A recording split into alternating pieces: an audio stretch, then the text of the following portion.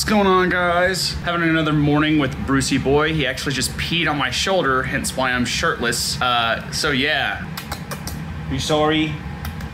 Be sorry. But I've got to film this intro today because we are going to be doing another max day today for the Chadra cut. Things have been super crazy the past couple of weeks. I've been busy with a lot of new stuff going on in life. And look at Bruce, he looks so cute. He's looking at the camera. If I get this camera too close to him, he's going to jump on the camera. So I've been keeping these maxing videos, or at least the past maxing video, kind of short and sweet, just because that's really all we're covering in the videos, for one.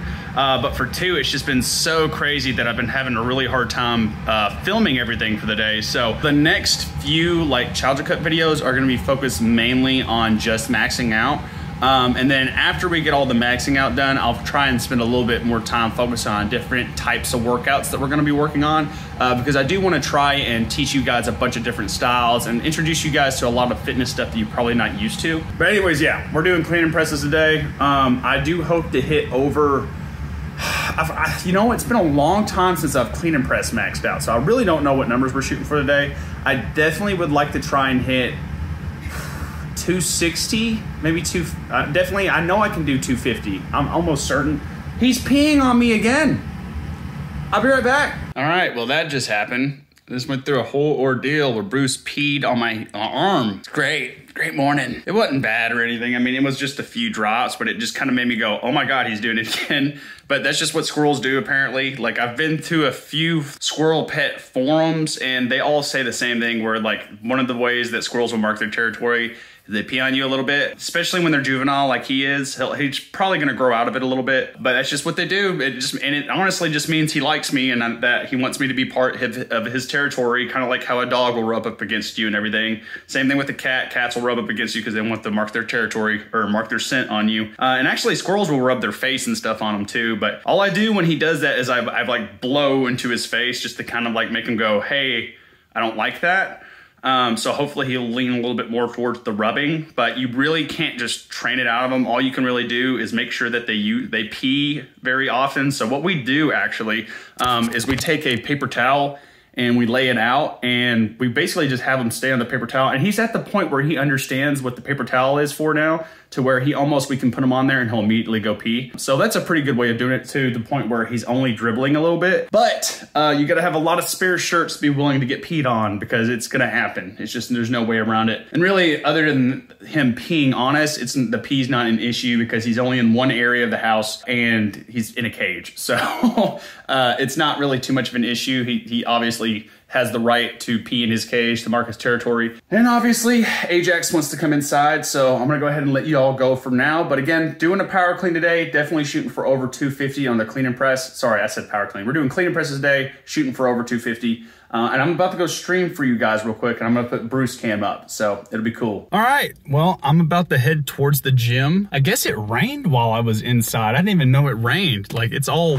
wet outside. But yet again, we are going to be doing clean and presses, but this is one of those lists where it's not necessarily like just a strength exercise. It's also gonna rely a lot on form. Like, quite literally, you can actually increase this lift by not just like increasing your strength, but you could just change your form up a little bit and you could possibly get a lift like better or even more weight than you had before, just because you switched your stance up or something. So for example, one of the things I'm working on is I need to be able to drop lower when I do a power clean. You guys will see whenever I'm doing power cleans that a big part of being able to get the weight there is by dropping low enough. But after that, after you get the bar up to the first position, the front, we call it the front rack. It's where you have the weight like up here. The reason we call it a front rack is because when your shoulders are up here, the bar is going to be right here, and you're holding it in like a rack-like position with your shoulders. But once you get it past that point, it's all just about like thrusting the weight up there, which I can probably get that up there pretty decently easy. I know for a fact I could probably get 225.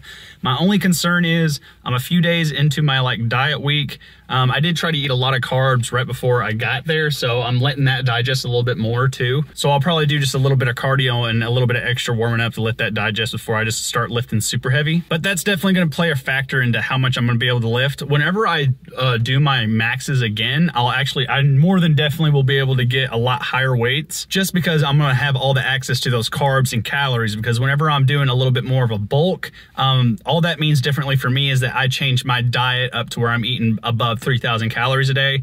Right now I'm sitting at about 2,600 calories. And like I said, I'm a few days into that. So that can definitely affect my lift. So we'll see how it goes today. I definitely hope I get above or around 250. That's what I'm shooting for at least. But really that's all just gonna depend on how my form goes. Like I said, I'm gonna have to focus on dropping my butt down a little bit lower. But without further ado, let's get them lifts in. All right, guys, so today we're gonna do a little voice recording, see how that does. I started the workout off with a little bit of foam rolling. I kind of just go over various different types of foam rolls right here just because I haven't gone over them yet. And I figured it'd be very beneficial even if you aren't doing any like heavy lifting or anything like that, even if you're just doing like cardio, doing a lot of running, whatever have you. This kind of stuff is definitely going to help you with any kind of fitness. Just because it's going to help make sure the muscles aren't tight. And I actually use foam rolling a lot for trying to loosen up rather than stretching at the beginning of my workouts. I just don't like stretching at the beginning of my workouts just because it makes you lose a little bit of power. And we don't want that when you're lifting, especially. But you really don't want that anywhere. So I really highly recommend you don't stretch till the end of your workouts and do foam rolling instead at the beginning. It's really awesome. And it hurts. So starting off with some warm-up sets here. I had a really bad angle right here, so I definitely switch it up here in a second. But as you can see, like when you see me do a clean, I'm working on dropping my body right here. There. It's all about trying to drop your body lower than the bar while the bar is still hovering up. You see I still work on it here. And when I'm doing my warm-up sets, I actually throw in a few hang cleans. I'm not doing them right here. I'm actually testing out my grips because I do switch my grip up a little bit during this, which ended up being a little bit of my downfall. I used a lot of energy switching the grip up because I just could not figure out which one I wanted to go with.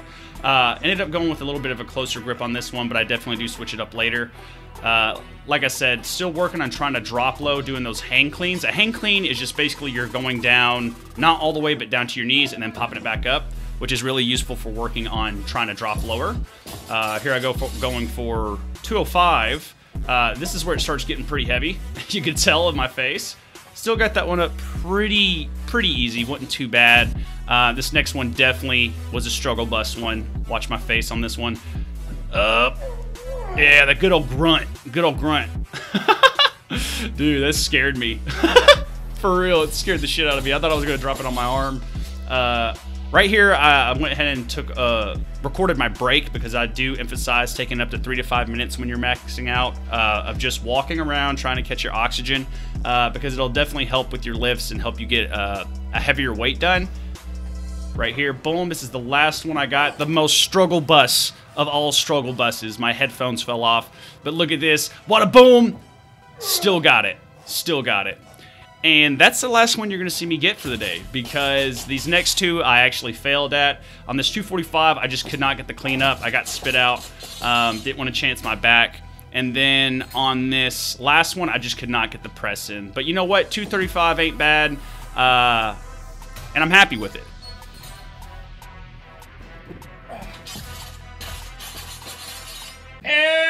We are done with the power clean, so I ended up getting 235. It was about round where I thought I was gonna hit. I tried for 245 at the end, didn't get it, and then I tried to drop it down to 240. Almost got it. I got the power clean up, but I couldn't press it up. I was just gassed at that point. But overall, pretty happy. Like I said, I think as we start upping the calories again here in a couple months, I think I'll definitely be able to get those a little bit higher. But again, I still need to work on my form a little bit. Like I said, the power clean is one of those exercises that you really need to focus on the form and practice the form over and over and over and over again, because that's really going to be a huge factor with what your PR is going to be on this lift. But hopefully you guys enjoyed. We're going to be trying to incorporate a little bit more with these vlogs later on. I've just been crazy busy the past couple weeks. As you can tell, I haven't even shaved. I look so gross. But a lot of exciting stuff is coming up, so I hope you guys stay tuned. As always, make sure you like, comment, and subscribe, and I'll see you guys next time. Peace out.